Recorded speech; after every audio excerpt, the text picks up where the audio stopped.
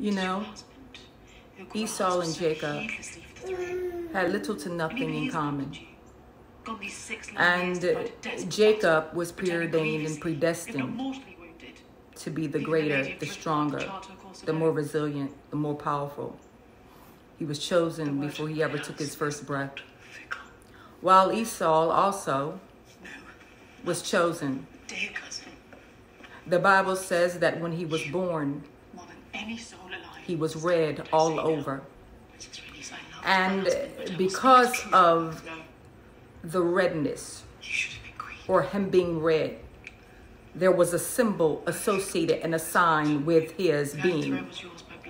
And unless you have a real revelation of that, you will continually to be ignorant concerning twins, concerning double portions, and concerning the number 2022. The Bible says that basically people were confused because they couldn't really figure out who was what, which was what was what. I don't need a filter. I don't need a filter. If it's Driftmark you want, you should have it. And I don't need no one that does not acknowledge the fact that I am what I am by the grace of God at 46. So you need to take some of them millions you got, some of that money you got, the millions you got, and please do something quick. Because what you dating, what you married to, what y'all comparing me to, all that drama ain't got nothing on this queen.